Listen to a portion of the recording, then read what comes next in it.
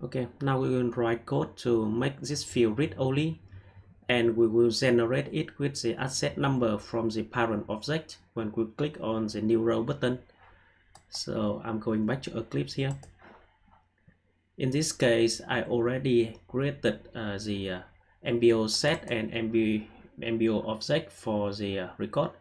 So in this case, I have the asset log set, extend MBO set, and implement a asset log set remote interface.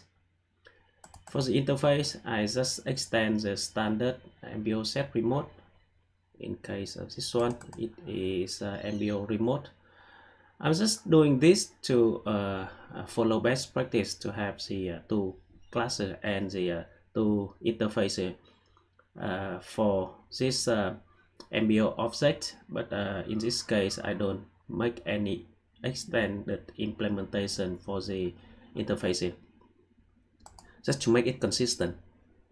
Okay, so going back to the asset log set here, I have implemented the constructor and the get MBO instance to return a new asset log record, which is this one.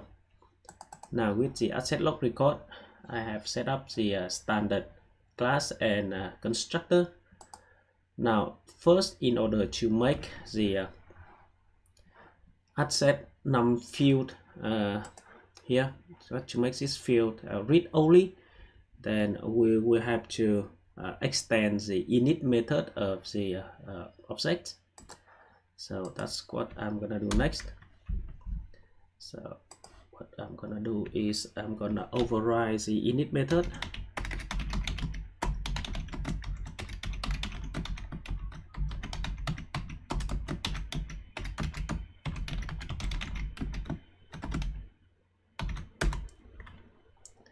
So basically, when we initialize the class, then we will set the asset num field to read only. So we can do this by setting using this method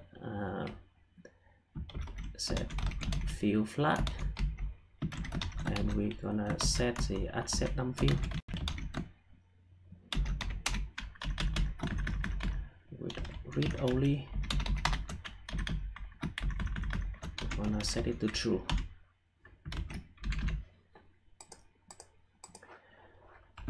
Yeah, and now in order to write this field with the value of the asset, the parent asset record, then we're gonna do that in the we can do that in the init method as well.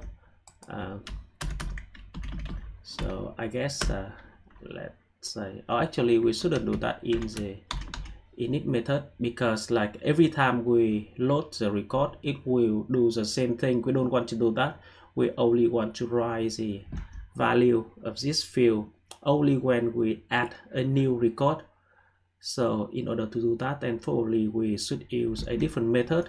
So in this case, I'm gonna use the public void add method. So mx exception. Yep, and then I'm gonna use this and then set value.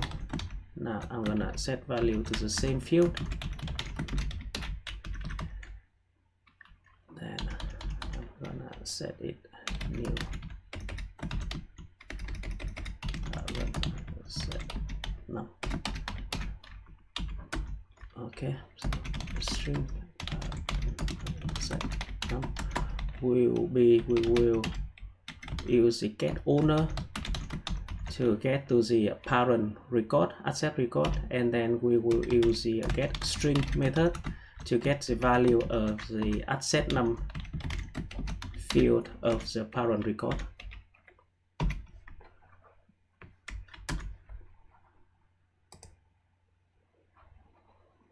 Yep, I think that will need a remote exception as well. Yeah, so I think that's what we need to do. Now we're gonna deploy the new code and see if it works. So I'm gonna deploy it. Yep. And now going back to our application, we will have to tell Maximo that this asset log object will need to use our new class as well. So we will need to open database configuration, then open the asset log. What is it? What did we call it the last time? Yeah, AST log. Yeah, so now this is the standard class, but we're gonna change it with our custom class. Custom, what is it? Class name? We got custom asset, then asset log set.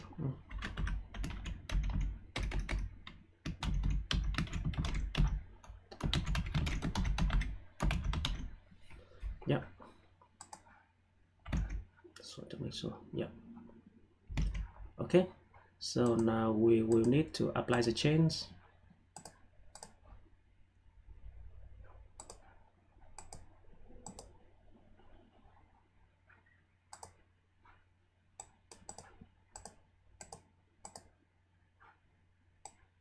Okay, it's done. Now let's see if our code works.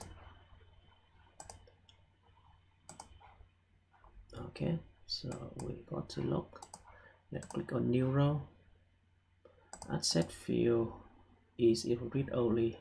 All right. So now we got a small problem here. In our code, we first, when we initialize our class, we set the field to read only.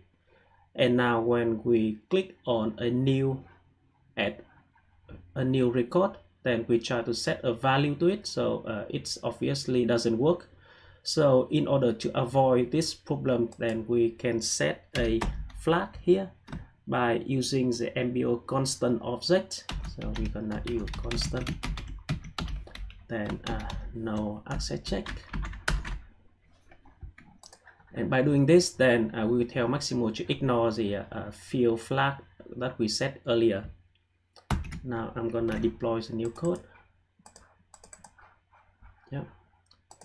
And then in this case, probably Maximo will need to reload the class. Yeah, you can see here. So we will have to wait for some time here. Yeah, so let's wait for it to load.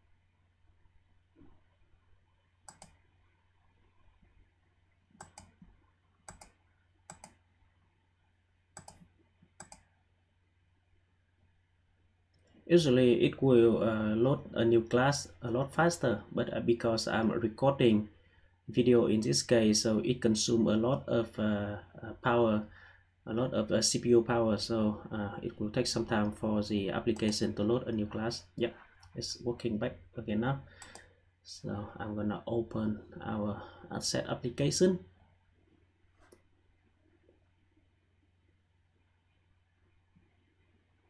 Okay, let's open it again, and now click on new row. Yeah, you can see that it's try the new parent asset number in here. So, and also it makes a field read only. As you can see, we cannot try anything to this field. We can try to do it with a different record. Yeah, it writes the asset number into this field. So probably we'll need to make this field read only as well, so that we cannot make change to this field. Yeah, so that's it for this tutorial. Thank you for watching.